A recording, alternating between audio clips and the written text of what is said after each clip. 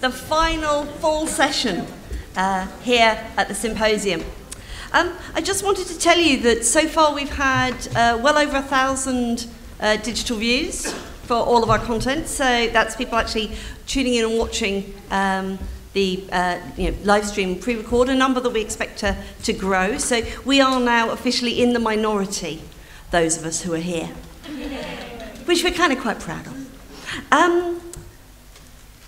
This session is just to let you know how we arrived at these sessions. So the topics that we're discussing. We put out a call back end of last year saying, what do people want to talk about?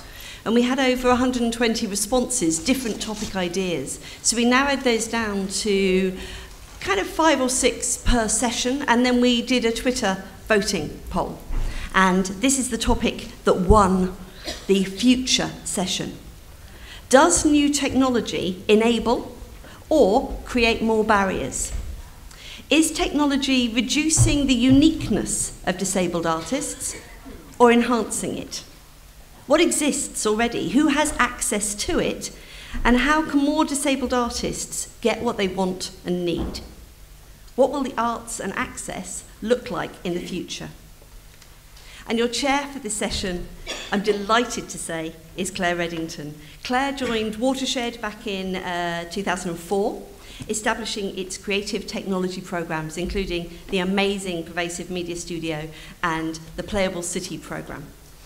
She became creative director in 2014, and we're so incredibly proud that she is now the CEO of Watershed as of a couple of weeks back.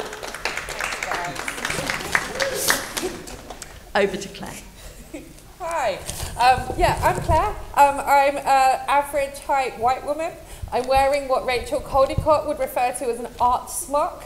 I have sort of mesh sequin leggings and a blunt fringe. And we're going to talk today a little bit about technology in the present and technology in the future and how those two things might interact. And to start off with, I guess I feel funny about technology. I love the conversations that technology enables and the places it allows me to go. I like the shape and the feel of the old internet, which erased structure and did away with hierarchy. But like you, I'm guessing my inbox is full, my social media stream is full of Nazis, and I'm overwhelmed. You want to stop following them. The echo chamber, James, the echo chamber. The culture sector feels a bit weird about technology too. The culture sector queues at the door of the Pervasive Media Studio asking us to digital stuff for them. For 10 years, we have not digital stuff for anyone, but people still ask. The culture sector wants innovation, but they want it to look exactly like the thing they have already, and that's usually a brochure, which is a website. Funders and policymakers are a little bit funny about technology. They ask us to write separate policies for our funding applications, and I won't co-opt the great friend of mine who referred to that as absurd as having an electricity policy. They want us to write digital policies, but they don't themselves understand the difference between a stream and a download. The funders are funny about technology because they caught the large technology providers without asking questions, and they don't understand the leadership role of artists and the cards that they have in their hands, to play. The world is pretty funny about technology. Right now, we know we can't trust it. We know that it's riddled with unconscious bias. Technology is made by the same old white men. Tech Nation, which is the UK's kind of demographic understanding of the technology workforce, doesn't even collect data on disability. We don't even know how bad the problem is of representation with the people who make our technology. So really, there's nothing funny about technology, apart from cat gifts and Slack and Beat Saber, and activism, and all the things that technology enables and asks questions of. Technology gives us a way to make and share work, and especially here, I should say the people in our community that are asking the most delicious and most dangerous questions are the deaf and disabled artists we're collaborating with.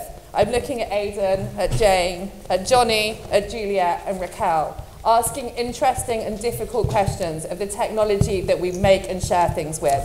So today, I hope we're going to ask and share some more of those difficult questions. We're going to unpack technology from all angles, look at its competing tensions, and have a think about what it means for the future of the culture sector. I've got a fucking great panel. They are incredibly knowledgeable in this area, and so I'm really excited to share them with you. So I'm going to ask them to introduce themselves and to spend 10 minutes kind of sharing some thoughts with you, and then we'll have a discussion. So to start with, Kamal Sinclair, Director of the Sundance Institute's New Frontiers Lab, who is here for one day from America. You're up. First time in London. Am I up? I'm up? I'm up, okay. All right, so I'm just gonna do this so I can do my cheat sheet on my slides. Claire Reddington, amazing. So I have been working with artists at the intersection of art, technology, and science for the last 7 years at the Sundance Institute, and we've supported 1,500 artists that are doing this brave kind of work. We're looking for artists that are not just following the trends of technology and the kind of novelty of it and the gimmicks or the whiz-bang of it all. Oh, hey, my name is Kamal Sinclair. Let me tell you what I look like. I forgot that step. I am 5'10", which I think is like 1.78 meters. I've got really curly hair that goes a little bit past my shoulders. I am a woman of interracial background. My father is African American. My mother is Irish, Scottish American. And I have kind of this like high yellow skin is what they call it, where I came from. And I am wearing gray pants and a black sweater and a black top and a smile, because I'm happy to be here. I'm a little delirious with jet lag, but I am very happy to be here. Can I just say, I think your microphone's doing something strange. No. It's inside, and that's going to be really annoying, distracting for people. Unless someone who knows what maybe let's leave it like that. Is that better? Can you guys hear me? Hello? Testing? Okay. All right, I think it was my hair. I'll just keep it on this side. And so what I was saying is that my role at Sundance has been to basically create community for artists, technologists, people from the sciences to come together and to find, not just to invent new ways of telling story, but to find the meaning and the reason to do that, to find something resonant, something that makes meaning in the world. So I've had the privilege of working with an incredible, brave group of artists over those 7 years. But in that time, I also got to have a front row seat to explosions in kind of the tech trends of the time, particularly virtual reality, where we showcased the first prototype of the Oculus Rift back in 2012. We've seen all these things kind of augmented reality, artificial intelligence, even biomedia be kind of the arenas that artists are asking really hard questions and interrogating. And I've definitely seen up close where those power structures that have, that from traditional media, traditional mass media, have started to replicate themselves in these new emerging mediums. And that was a concern of mine, especially being somebody from a number of identity backgrounds that would be categorized as marginalized in the tech and the media world. I started to ask hard questions about how do we try to stop those propensities in their tracks at the beginning of something, so that we don't have to. I remember I was on a conversation with a funder at this time when I was like expressing my frustration with seeing some of the power dynamics replicate themselves.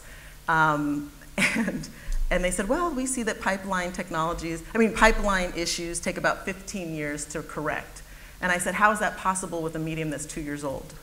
And I said, how is it possible when people from very intersectional backgrounds were actually at the dawn of this, but they're not the ones that are getting funded to actually continue to innovate this? I said that old thinking about how do we create inclusion does not work in this, and it probably never worked before either, otherwise we would have achieved it. So trying to question those things. So that funder gave me money and said, hey, go out there and ask a lot of people these questions and help bring back some ideas about how we can intervene at the dawn of some of these new mediums that artists and storytellers are creating work in. So that resulted in a project called Making a New Reality that the Ford Foundation commissioned. And I asked over 100 people in the field from all different kinds of backgrounds 3 questions. I said, what is emerging media, so I can get a scope around it? What are your concerns when it comes to equality, inclusion, equity, justice? And for every concern you give me, please give me a recommendation for how we can mitigate that concern now. And so that resulted in a 180-page paper and a series that I've been publishing on makinganewreality.org over the last year or so. So I'm going to just not talk a whole lot about it, but I want to give you a little bit of the overview so we can, as we dive into this conversation with the panel, you get understanding.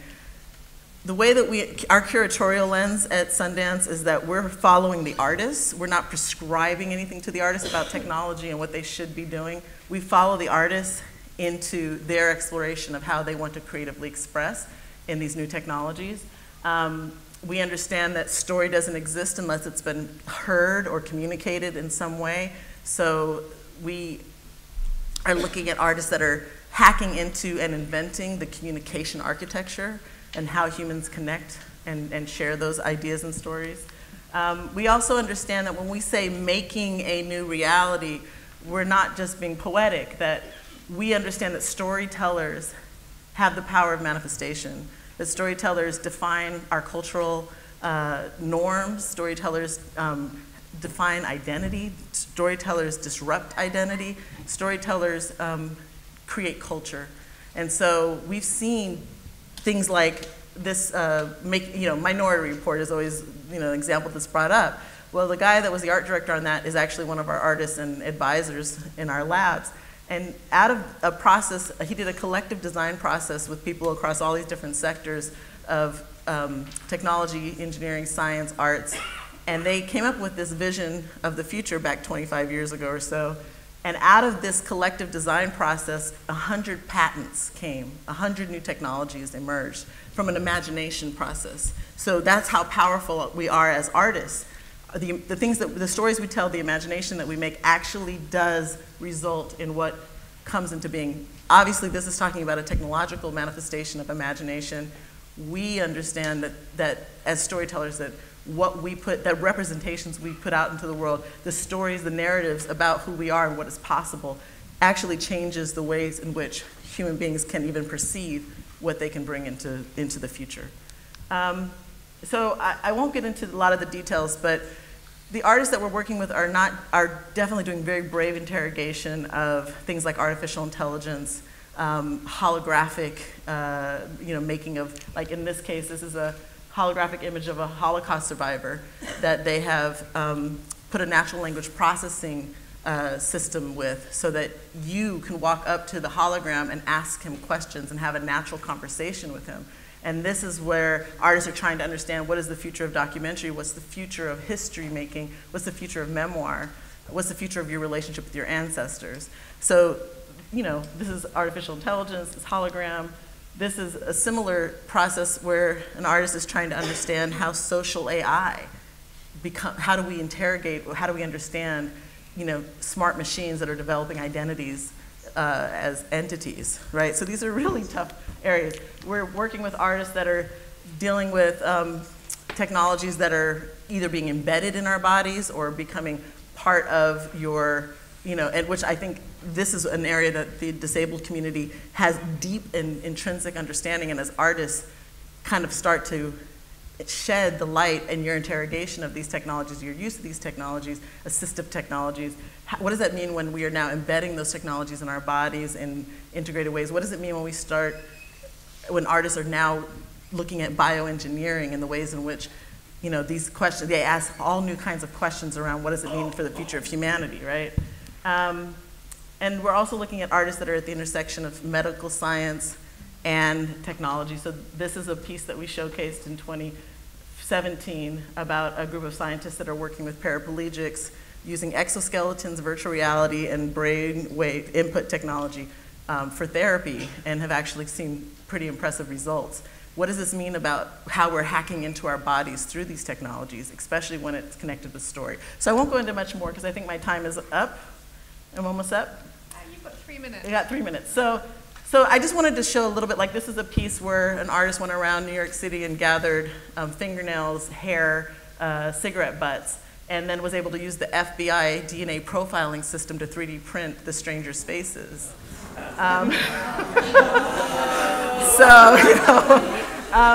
So what does this mean when, what does this mean when now we can embed on our DNA actual media? We can actually embed films and email servers on DNA strands. What does this mean when Caltech last month was able to create the first neural network, which is kind of one of the foundations of machine learning, but now not on machines. They put the first neural network on DNA. The DNA is smart organic material that can read handwritten numbers. So these are questions, this is such fundamental things about what does it mean for the future of humanity. And a lot of our partners in the field out there from the World Economic Forum and from these other places that are thinking about it through the lens of economics and business and commerce, like Rachel said earlier, are missing some of the fundamental things about what's the future of culture. Just because we can do these things, what does that mean in terms of why are we doing these things? Who do we want to be in that future and how do we define it? And that is why it is essential for the people that are in this room to be part of that conversation in defining the future of society.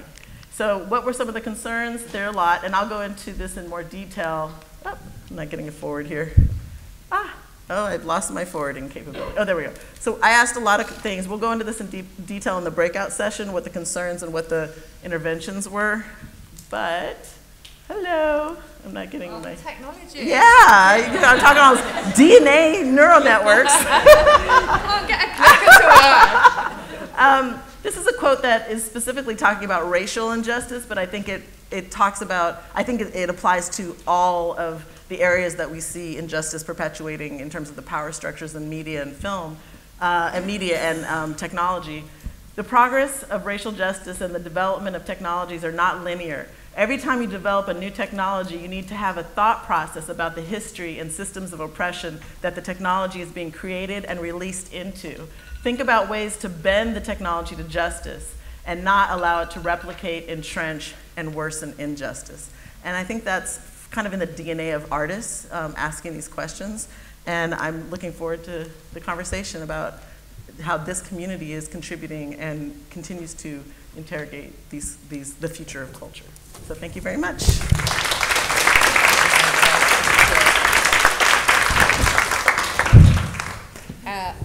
Is everyone okay with the microphones now? We've done a bit of hasty. Is it all, everyone can hear okay? Great. Okay, Johnny, you're up next. You've got to do it there. Okay, fine, brilliantly. So I asked Johnny how he would like to be described because I'd written theatre maker down, and he was like, oh, I don't know about that. I'm a man of many hats. And so Johnny, a man of many hats who's wearing none of them currently, is going to share how he came to technology and a bit about his practice. Thank you, Claire. First of all, thank you very much for asking me to be here, the massive privilege. Great conversation, great talking. I was stumped last night thinking about it. And actually, I need to be thinking about my talk. So I'm really grateful for that lovely pink book where I'm able to write my note in there.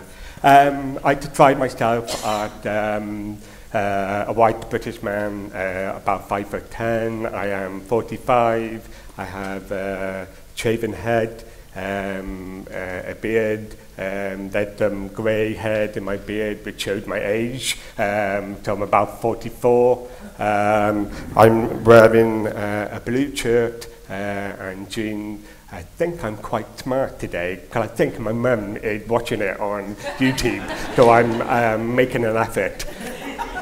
Hi, Mum. I have glasses on, and I wear two faulty hearing aids. So if you do hear some kind of beepy noise, don't worry, it's not the fire alarm, it's probably my hearing aid. I describe myself a deaf man who speaks very well. I was born deaf, I'm profoundly deaf. Deaf was not really a word when I grew up. I kind of felt like I would almost normalize in the way that I had to speak. So I've had that kind of intensive speech therapy. And it goes with a lot of deaf people, I suppose, back in the 70s, the 80s, where speech therapy was an option and not sign language. So I didn't really know sign language. In fact, I didn't even meet a deaf person until when I was about 35 to about 10 years ago. So I kind of grew up in that kind of hearing world. I was a teacher for a long time. I taught art and photography and teaching in secondary level, but I decided to quit teaching to become an actor consultant. And the reason why I did that, because the lack of response to deaf artists in the arts. I felt that there's a lack of representation for deaf artists, not just on the stage, but more about how we make work accessible for a deaf audience. I worked with small companies all the way to larger art venues. I was very fortunate from Art Council Wales to give me, to support me in developing a toolkit for deaf audience. I continue to do this, but sometimes I question myself, is it working? Is it really working? Is that toolkit, it was a great toolkit, I worked on it for a long time, is it shelved or are people using it? Is my consultancy working? Is it going out there and coming out that ear? So I thought, and I apologize what I'm going to say, fuck it. I am going to become a performer. That's what I'm going to do. I'm going to perform. I've never ever performed before. I've never acted before, I'm not trained, but what I did know that I think by becoming a performer, I was hoping that I would make a difference. I knew that becoming a teacher, I've had some experience working with pupils, so I thought, well, actually, I see the audience as my pupils. So, we'll go on to the next slide. So you'll see on the slide is a poster, and the title of my show is called Loud But Not Always Clearer. And I came up with that title because people were shouting at me, and I would say pardon, they were shouting at me, and so I wanted to make a bold statement. I am half naked on a chair, and I have gaffer tape all around me. Please do not try this at home. Gaffer tape really hurts when you take it off. Reason why I wanted to have gaffer tape around me, I wanted the idea of feeling trapped. And that object on my body. So I've got like I don't know what it is. It's like an old hearing aid maybe, or something. So because I used to wear these big hearing aids, and it was just my statement of what it was like to be feeling quite trapped. Loud But Not Always Clearer, it really is an autobiographical journey of a deaf man trapped in a hearing world. It really is a struggle, and it talked about isolation in the hearing world. It's a story from my search for acceptance, and it's a story of late introduction into deaf culture. Before I play video, I've got a video of my show. I make work that really is to an audience that, for those who don't really know me and they need to really feel or care or something about me to feel empathy. And I use quite a lot of technology in making the show. When I make work or when I develop work, I parallel everything with make work. So act act, the script, the stage, the set design, and so for me, if I parallel everything together, it makes it more unique, adding more beautiful layers to the work. I wanted to give a personal show. I wanted to give a personal insight about Johnny, to experience isolation, frustration, vulnerability. I wanted the audience to fall in love with me regarding my deafness. I think developing this, I think ACT could enhance and support and not support. I think the aesthetic of ACT could add fantastic layers. In the film you're about to see, you will see me doing some rehearsing, performing. There was a conversation with two people looking away from the camera, talking. There are some, so the captions will be a bit distorted, and also at the very end there will be me talking into a megaphone. Can you play the video? My name's Johnny. I was born deaf. Being raised in a hearing world, I had to learn deliberately.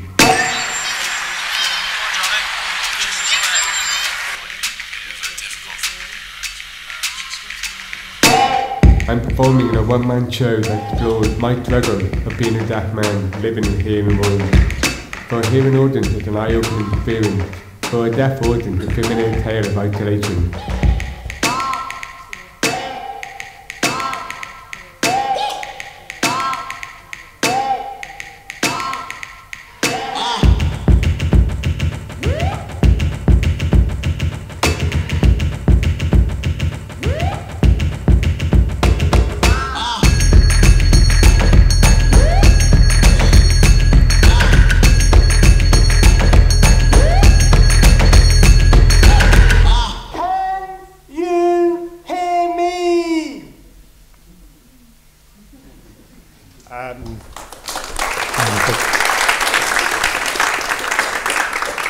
I was really fortunate to have support from National Theatre Wales, who spurred me on the idea of coming up with the show, and then future funding from Arts Council Wales to really push me. The show, I didn't expect anything out of it, but it's been really positive in the way that hearing people have come up to me and said, I'm really sorry if I'm one of them, and deaf people come up to me and say, thank you very much for being brave.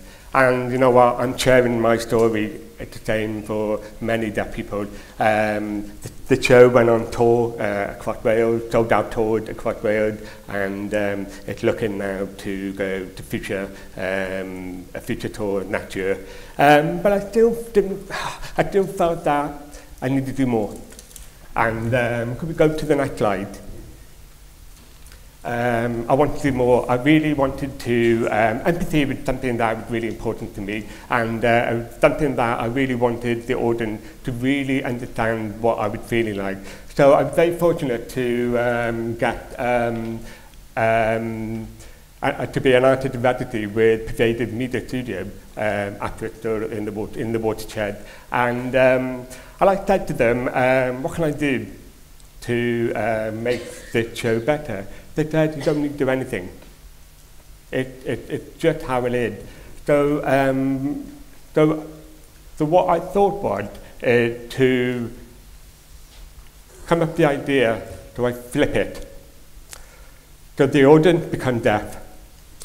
So I come up with a concept, and I called it HHA, Hearing Aid. So the idea is that the audience will wear a hearing aid.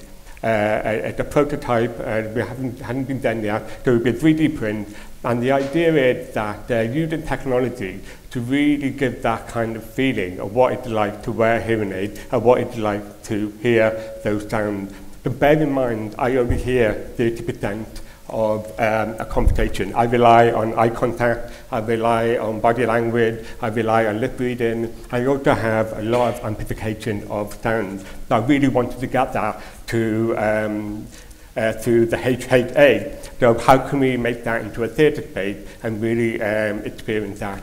So what we have here, I don't know if you could play that GIF. What we have here, we have something called face tracking. So we see a woman moving around the space, and she's really enjoying herself. So the idea is the face tracking detects what the eyes move. Now, so I want to do something similar. So the hearing aid, the HHA, would be something similar like in the glasses, which is on the bottom right-hand corner. It's a photo of the glasses, and in the top left-hand corner is the camera. And the camera will detect what is moving. So because I lip read, and because a lot of hearing people tend to move around space, so it becomes difficult, so I can't lip read. So the idea of having the face tracking were the ways that I could create using the HHA. And could we go on to the next slide, please?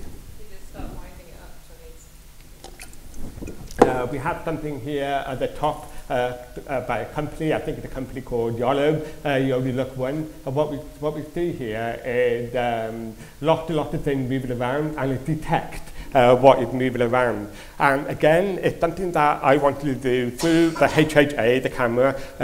I hear lots of different things. So, for example, the kettle boiling, I will hear that.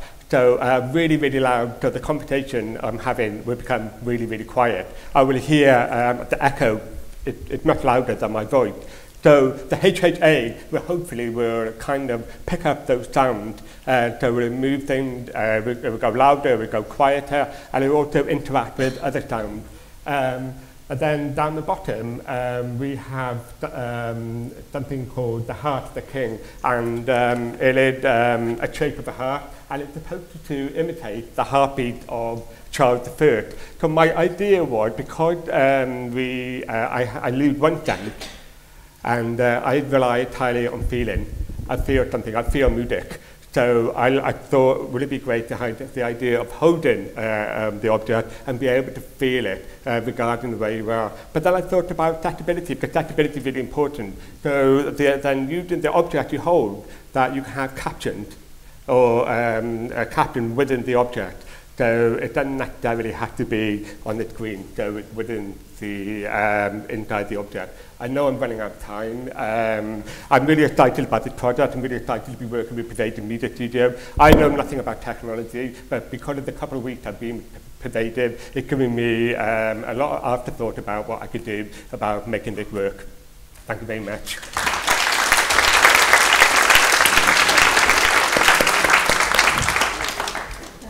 And our final presentation will be from James Hilton, who started with the founder of AKQA, which was one of the most phenomenal agencies for creating immersive, amazing web experiences, real-world stuff. And now you're the Chief Creative Officer at Native. I am. Good. And you're going to share some thoughts with us. I am. Hello. Say hello back. Thanks. I'm James, 6'2", 212 pounds, spent entirely too long in gyms. I'm largely sponsored by Nike, and I wear a hat. So that's the only differentiator between me and Johnny. Otherwise, we're exactly the same. 45, bald with a beard. Welcome to the tech industry. Yeah, there we go. So you know, like at the end of news bulletins, and you've listened to half an hour or so of like in-depth analysis and really intelligent thought, and then you have a squirrel on a skateboard at the end, or an idiot. I'm the squirrel on the skateboard. So I'm feeling like I don't have much to offer, but I'm going to tell you what I'm all about anyway. So I dropped out of college, as the cliche goes, about 22 years ago, and started a company called AKQA, which was at the time called a digital agency. Now, as we've already spoken about, the word digital is redundant and pointless. And I spend a lot of time telling clients that if they asked for a digital strategy, they were already asking the wrong question. So, you know, there's a similarity there. And I did that for 20 years and grew the company into about, well, there were 4 of us to start with, 4 idiots in a basement. And that grew to about 2,500 people in 14 offices around the world. We sold it like, I don't know, 5 or 6 years ago for something like 350 million quid. So that was nice. And then about 2 years ago, I thought there must be something else going on in the world other than AKQA. So I left. So you know that film Point Break, where he jumps out of an aeroplane and he just says, "I'm about to jump out of a perfectly good aeroplane." Well, that was me. So that was interesting to do. And I started a creative studio called Atelier Strange that took very old furniture and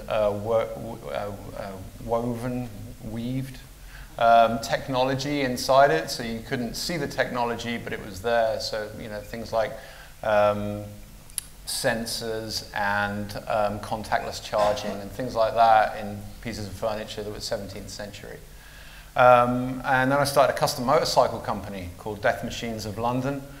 And that's doing pretty well. And then Native asked me to come and be their Chief Creative Officer. And Native are a product design company, or really rather a user experience company. So we design everything from Bang & Olufsen speakers to medical equipment. We just finished an autonomous vehicle for a large American car company, which I can't tell you about. And that's all great. So that's kind of like work history. And during that, I suppose one thing that happened during that work history is when you're in charge of kind of that many people, they give you what are called psych tests to find out that you're not totally crazy, and that you can be trusted a bit. And during that time, they found that I scored low on empathy. Funny that. And I tend to offend a lot of people because I always told them the truth. And because I didn't have any empathy, I didn't care what they thought. So it all kind of worked out from my point of view. Anyway, it turned out that I was something called Asperger's. And I thought that was interesting for a point, and it made sense of some of the feedback that I've been given over the years. You know, cold, robot, machine, stuff like that. And then you know, it was known that I had Asperger's, and then I got more feedback. You know, you're not Asperger's, you're just a wanker. Stuff like that, which you know, is all good feedback. And then an editor of a magazine, I was having lunch with her, and we were having this discussion, and she thought this was really interesting, and so I had to write an article about that. And ever since that day, I've kind of like keep being invited to things about neurodiversity, and I'm totally the wrong person to be inviting to these things, because I'll say something that's really wrong or offensive. But anyway, I speak a lot about, so I've done like, I'm probably the least educated person in the room because I never actually finished college. But that didn't stop people like Ted and Oxford University asking me to go and do lectures there, and that was always embarrassing. And I would go there and do talks about what is creativity, and what is creativity and technology, and what is creativity, how do you become more creative, and how can businesses become more creative. And as I'm sat here kind of like, you know, listening to all these introductions, it reminds me of those conversations, because one of the topics of conversation that I go on about is what is diversity in business? Every business out there at the moment wants to have a diverse workforce. I think pretty much diversity is meaningless without equality, because you can have a whole bunch of different people. Thanks. I probably stole it from somewhere, but you can have a whole bunch of different mindsets. And when I talk about diversity, I'm not just talking about black, white, male, female. I'm talking about people from different socioeconomic groups, different neurologies, different orientations, different everything. Different is good. And it's about being different, not defective. Yeah? So when people start talking about disabled, that worries me, because I don't really like the word, right? And I know it's a word that is used to describe a certain group of people, but I see it as a label that has been put upon a group of people to separate them from a majority of non-disabled people. I see disablement as not being able to think, and not being able to structure sentences, and not being able to communicate in one way or another something effectively for the betterment of mankind. I think if you're not, the only metric that matters in this world is contribution. If you're not contributing in one way or another, then time to leave. Don't know where you'd go, but time to leave. And so how can businesses and technology create environments whereby difference is not seen as defective, whereby everyone's contribution is valid, and whereby everyone is absolutely equal? And there are entire new systems that need to put into place. There is profound change that needs to take place within our societies where difference is concerned. I'll need to refer to my notes because I do tend to ramble on a little bit sometimes. It's all right, I've got you. Have you? Yeah. All right. So how the world deals with difference needs profound change. Creative people, and that's everyone, are never disabled. They just need to find ways in which to allow that creativity to flourish in the most appropriate way. So technology can bring wonder, for sure, but technology can also bring wonder why they bothered. And that's just as relevant for people with all their limbs and faculties intact as it is for people who don't have leg or don't have hearing or don't have eyes. That's not the factor that differentiates people. The factor is how good can you be at communicating your idea and what medium are you going to use to do that. So really, the difference is that it's to prove that the only barriers that anyone faces, this is how technology can come about, this is how technology can work, is to prove that the only real difference is the barriers that people face themselves internally. And how can we change that inside people so they don't see difference as a barrier? How can we take these restrictions that have been placed upon them by history, by society, and how can we make those so that they disappear? Because labels and societal ideals are just simply control constructs that we can change if we want. But this change has to come from everywhere. It doesn't just come from groups like you guys. This is great, but unless the kind of ruling majority is not doing this, isn't acting upon it, isn't making the appropriate changes within their businesses or organizations, then it's never going to happen. It's never going to change. Look at feminism. How long has that taken? It's going to be generational. I talk to my daughters now and I ask them, when do you think equality will happen? And they're actually pretty pessimistic about it. And I say to them, well, no, I don't think it will happen in my lifetime, but it may happen in your lifetime, and it will certainly happen in your kid's lifetime, but everyone just needs to keep pushing. And the same is true for everything. The same is true for access to buildings. It's like, something like the disability law that meant that you had to be able to have access to buildings in wheelchairs only actually came into law in like 1986 or something. And the wheelchair was invented in 1700. It's like, why didn't those two things come hand in hand? And then I was thinking, what happened before 1700? Anyway, that got me onto something else. Right. You're probably coming to the end. I am probably coming to the end, right? Yeah. So with that in mind, that's a really polite way of saying that. No, shut the fuck up. Technology can bring about fabulous opportunity for everyone, but it'll only be truly achieved when we're all equal. And that can only happen when our children are taught that difference is meaningless, and when our schools and learning centres manifest true equality, and they stop categorising our futures based on somebody else's idea of what academic success looks like. When outdated and intolerant thinking is eradicated from our societal systems and our businesses. So, that coder who never fills out his timesheets, he's not a twat, he just doesn't understand time management like other people do. When we're all measured on contribution and no other metric. If we're talking about creativity, that will be humankind's creative masterpiece, and every single one of us will be the artist. That's it.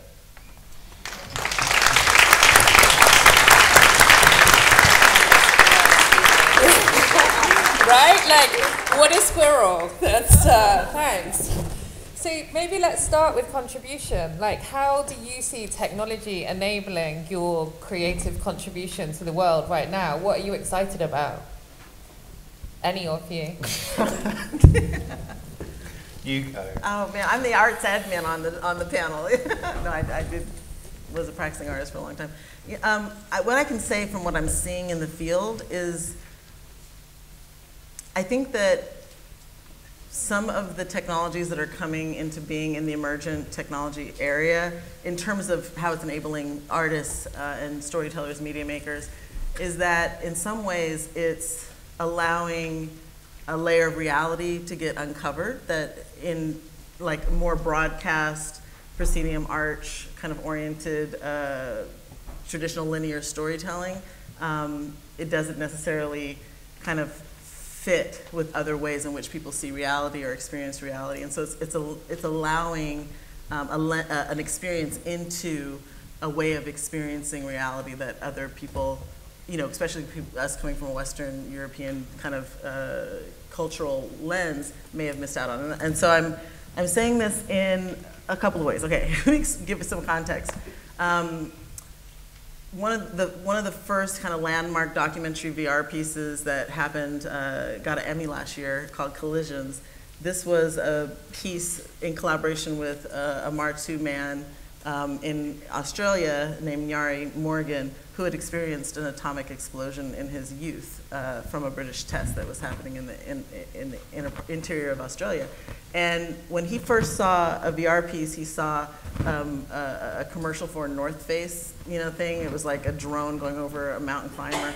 And he said, finally there's a technology for you white people to understand what it's like to be Mark II.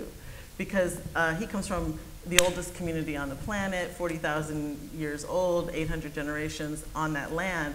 And when they collectively paint the land, they not only match satellite imagery, but they also match every single geological layer in the painting.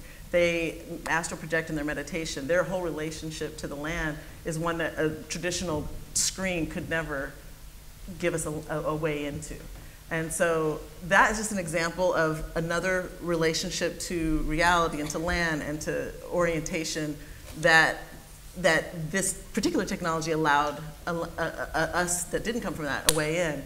And I think similarly, one of the landmark pieces that happened in VR that actually proved, in my opinion, why VR, because that's a big question, because if you're just replicating television and film, why put the story in VR? And it was called Notes on Blindness. Has anybody seen this piece, Notes on Blindness? Okay.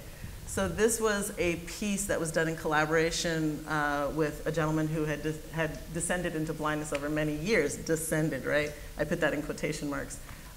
Me as a sighted person experiencing this piece, there was a film talking about, because he took these really rigorous audio diaries of his descent. He had things like, I tried to catalog in my head all the imageries and flowers, and so that I could have this visual library that I could call upon when I went completely blind. And then he said, and then 3 years into blindness, I couldn't remember my children or my wife's face. So he said, so he talks about some of those cognitive changes. But then in the VR piece, you're in complete blackness.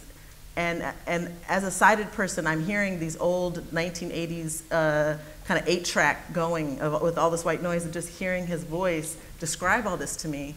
And then all of a sudden he said, but then I started, and he started talking about echolocation and the kind of the ascent of that capability. And then he starts to say, like right now, the pigeons by my feet. And then they give me as a sighted person just a little glimpse of the light kind of illustration of pigeons by my feet. And then I go, oh my God, I was hearing pigeons that whole time. Or the train that's 3 miles that way. And then you see a little tiny thing of a train in the distance. And I go, oh my God, I did hear a train. Basically, through this, I realized how I, as a sighted person, was completely blind, you know, to the auditory kind of reality around me, because I depended so much on just my eyes to communicate what reality was to me. And so for me, that's another example of how artists are using and hacking into these new capabilities to try to illuminate aspects of the human condition and the human experience that we don't get to share with each other, and that's all I'll say. Which I think is very much what, Johnny, you're trying to do in your work, although we could also kind of delve into the black hole of empathy machines and cultural appropriation, and whether it's even okay to pretend that you've given someone an experience of your world with technology. Yeah, I think just to follow up on what you've done, but first I'd like to mention from years and years of watching theatre performances, having a caption, for me, I didn't feel anything. I don't feel anything. I watch a theatre performance and I'm watching something like I'm watching now. I don't have that feeling. I don't get it. And so I stopped going to those type of performances and I watch normal performances just to physically watch them.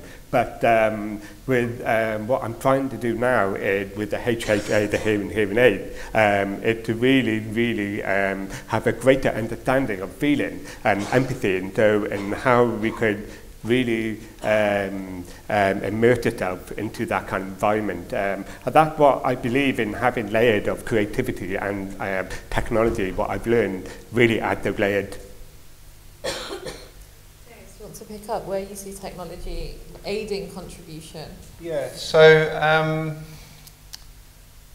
so like 10 years ago, right, there were auditions for an orchestra, and I can't remember what orchestra it was, but they were auditioning for cellists, and you know, the kind of like the director of the orchestra was in the, you know, up in the seats, and the person coming for the audition would come onto the stage and, you know, start playing, right?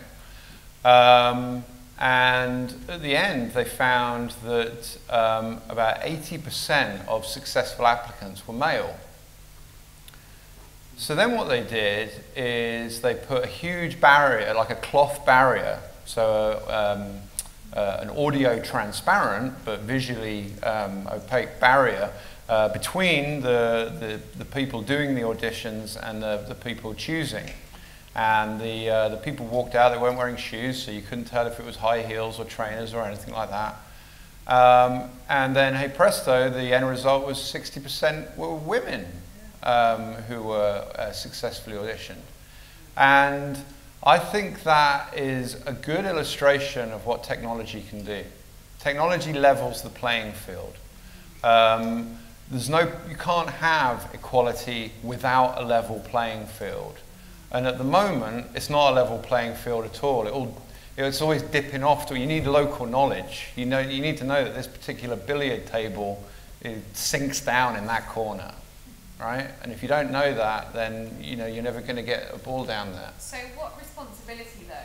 So that when we say technology, it means a lot of things. But we Yeah. are using technologies of surveillance and control within the culture sector. Yeah, right. We're using GPS, we're using Facebook, we're using technologies which have inherent kind of power structures within them. Yeah.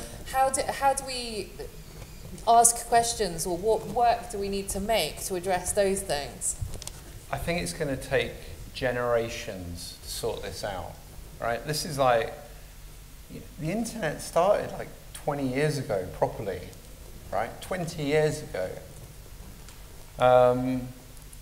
We only had flushing toilets like 50 years ago, right? It's like, we are primitive, really, really primitive. And we walk around saying that we're a modern culture, or we're a modern civilization. We're not. We are at the gramophone stage of this technology, and we don't know how to use it. And what we're seeing is misuse. We're seeing state misuse of the technology, and we're seeing great advancements for the betterment of society on the other hand. And I think, like any natural system that has been born, you are going to get this battle going on between the two mindsets of how this system is going to be used. And I don't think that's going to be solved in 10, 15, 20 years. I think it will be solved in 100 years.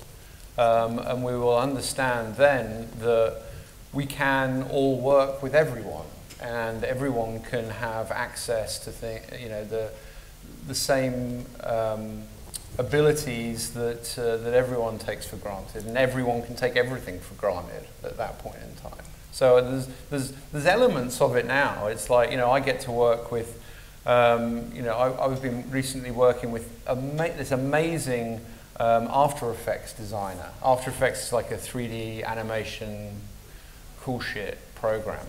And they're in New Zealand. And I've never seen them, I've never met them. I only actually found out that they were a guy like a week ago. It turns out, you know, he's wheelchair bound. But, you know, it doesn't matter. You know, it allows him, the technology allows him to be amazing wherever he wants to be in the world. Now, I know that's just a really small example, but I think it's a shining example for where it can go. I think one of the things that I've found in the conversations I had with people across the technology and media sectors around this particular issue is that one of the ways that we can cut the time down to like kind of figuring out how to design for justice, design for well-being, and design for prosperity at the same time is having people in those groups that are innovating and deciding the value systems around these technologies from a lot of different backgrounds, a lot of diversity of thought, a lot of diversity of experience, because it helps us to find our blind spots that we would, like, the classic example is Google's, the technology that allows you to, change the orientation from portrait to landscape on your phone as you're moving the phone around. And for 20% of the population, it wouldn't move, it wouldn't change the orientation. And they realized, oh, that's left-handed people. They just completely didn't have any and they didn't have any left-handed people in the small group that was working on that technology. It wasn't malicious. It was just completely out of their range of their what they were seeing and thinking about. They didn't even think or consider left-handed people. So what I have seen is when you do include more people in those processes, then they find those blind spots much more readily. And it helps us to kind of cut that trial and error part. We're going to hit trial and error, but there's certain people that when they're in the facial recognition technology sector and they start noticing, black folks are getting categorized as gorillas, and that Asian people aren't getting categorized at all, or not getting categorized as having their eyes open, they'll see that a little faster if they're Asian or black, potentially. I mean, that's what we're starting to see. So I do think that absolutely these technologies can be, moral neutral morally, but unless we really engineer the inclusion, we're going to experience things like, for example, with the Industrial Revolution, they're calling this the fourth. Before we get to the Industrial Revolution. Okay. I mean, I feel like I could hear Joe intake breath behind me. Luckily, we've got a short break, and then we've got the breakout groups for loads more of this thinking. Thank you for this. That was brilliant. I'm like, there's so much to talk about. Can you join me in thanking James and Jenny and Claire?